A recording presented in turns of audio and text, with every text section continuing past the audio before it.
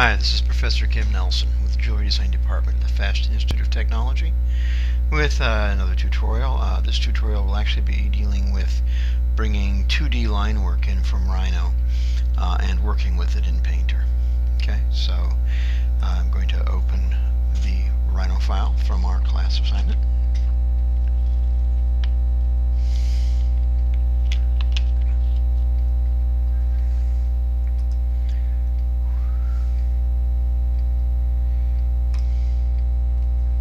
It's right here. When you bring yours in, it'll likely look like this in perspective viewport, and as I mentioned, the maquettes are visible there on the surfacing 2 layer. When you're bringing information out of Rhino, 2D information, and you want to do so at an accurate scale, you must do it from the orthographic top view. So I can come over here and hit set view top, but the easiest way when you have a full screen like this is to control button with your thumb and then click on tab key and cycle your way through until you get what you want. Going to select all of that line work. I can do that with control A as well, and I'm going to export it to my desktop.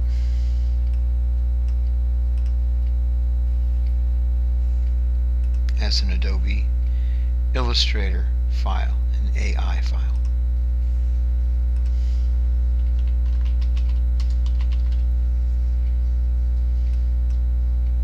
It'll give me a couple of options here. The default tends to be this. We don't want snapshot. We want to preserve model scale. And you want to make sure that 1 millimeter equals 1 millimeter. RGB, because we're in a Windows environment. Leave these other options blank and hit OK. And that's gone. Now we're going to need to go to the desktop and open this file. Now, Illustrator's on all of the files, all the computers at school, so you would just double click and it will open automatically. Of course, if you have Illustrator on your own computer, you can do that, or you can open Illustrator first.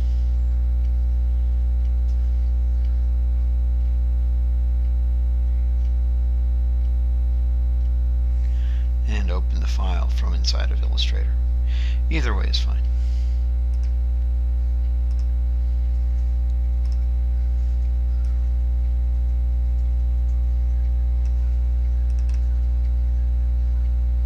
And you'll get something like this. It always throws the Rhino line work down into the lower left-hand corner. I'm going to control A to select all again. I'm going to control G to group. I could also get group from the object menu right here. Grouping works just like it does in Rhino. It means that I can now click anywhere in my image there in my file, and it'll all move together as one. The whole reason that we're bringing this into Illustrator is to give us control over the weight of the stroke.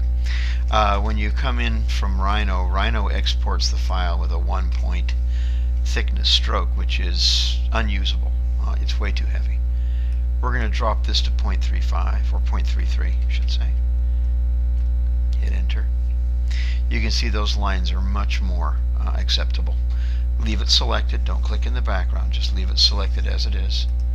And go to File, Export. Going to export it back to our desktop, but not as a DWG file. We do not want that. We want JPEG, which is right here. Export. Now you want the highest resolution and whatnot possible. The default that you'll have when you open the file will be this. This is average size file, screen resolution, and a hinted anti-aliasing. Anti-aliasing is what dictates how smooth and unpixelated your line is in the Paint program.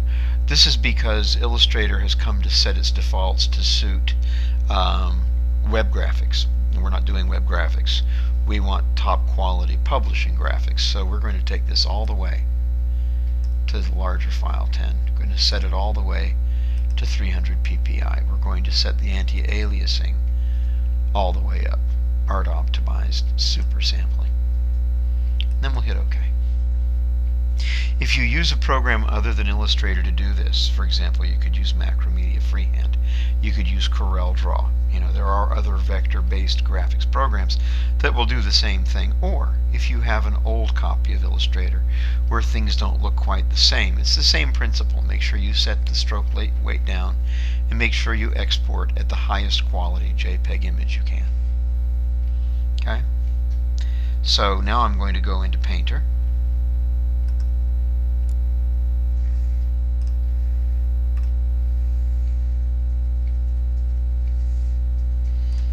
Rearrange my palettes a little bit. I move between work and home, and between this monitor and I have a Cintiq tablet here at home. So everything has a different shape, so every time I open Painter I have to sort things out a little. Going to go to my desktop, find my JPEG image,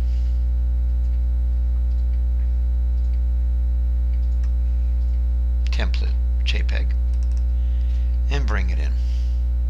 Okay. Now, just so I can take the opportunity to teach you something I didn't teach you in class, I'm just going to leave that there for now. The other file we have to bring in is, or I should say, are the reference templates. So I'm going to bring those in. Now, in your case, you'll be dropping them from our website onto your desktop and bringing them from there.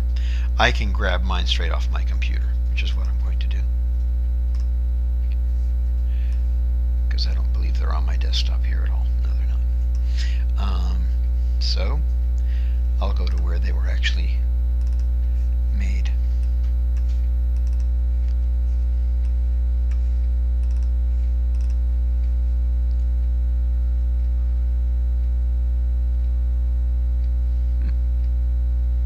Okay, question. I don't know where I put those. So apparently they're not where I made them, or not where I thought I made them, so I should have them in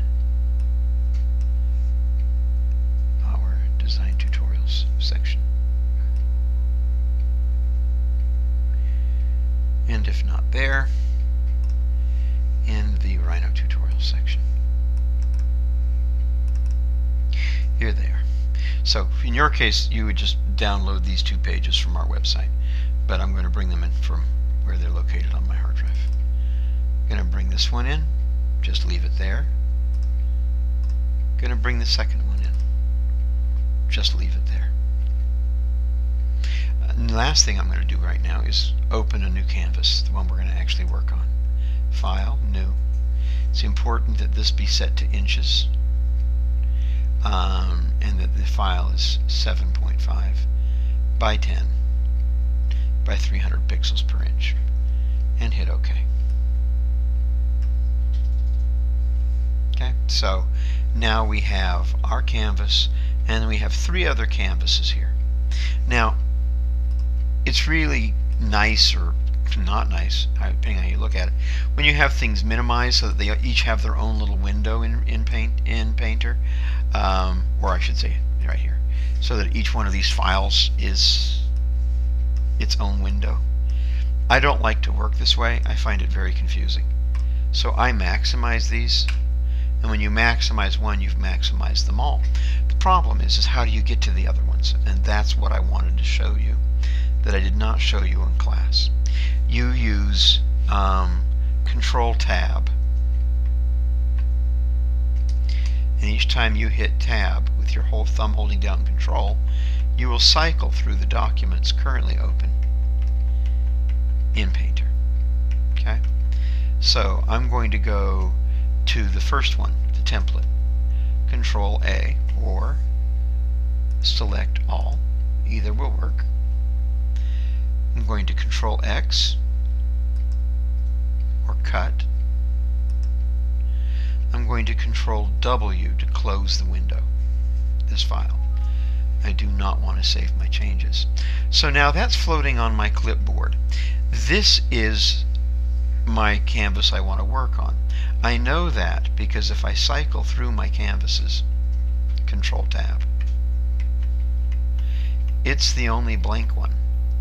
It's the only blank one because I was careful to delete the last one to close it. So Control V, that pastes that in. I'll name it while it's here. I'll double click on its name in the layers box. Call it template. Going to cycle through to another image. Control Tab. Here's the next one. Select all, cut, Control X, and close the window. Control W. No, I don't want to save changes. Now I know for certain I have the right canvas because it has my template sitting in the middle of it. So I'll Control V and paste this reference in. And I'll call it Ref1 for reference 1. Now I'm going to cycle through my images to get my next one. Now I only have 2 images left because I keep being careful to close each canvas when I'm done with it. So I only have 2 canvases left. This is the only one I don't have in my final image file, so this is the one I'm going to Control A, Control X to cut, Control W to close. I'm not going to save the changes. And here I have my 2 layers, template, reference 1, and now Control V, and I'll name this layer reference 2. Okay. I'm going to give myself one more layer, but I want that layer to be called drawing, because that's what I'm going to draw on. But where that layer is going to sit is going to be important to me. Remember in Painter that the order things sit is what's visible. I can't see the template because reference 2 is in front of it. I can't see the canvas because the template, reference 1, and reference 2 are in front of it. I can't see reference 1 because reference 2 is in front of it. There's reference 1. There's template. There's canvas. Okay? By the way, I rarely work on the canvas. I only work on the canvas when I'm done. And I'm not going to want to do anything else. The canvas is safe zone. I usually don't do any work on the canvas. I'm always working on a layer.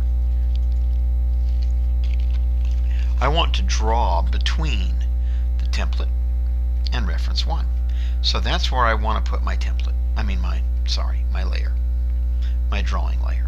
So in order to decide where the next new layer is going to go, click on another layer, and when you hit New Layer, it'll put it right above that selected layer. So since I want it right here, I'm going to select Template and hit New Layer. And you'll see that that's where the new layer came in. Came in right between Template and Reference 1, which is right where I wanted it. Double click, and I'll name that one Drawing. Okay, so now I have my file ready to work with.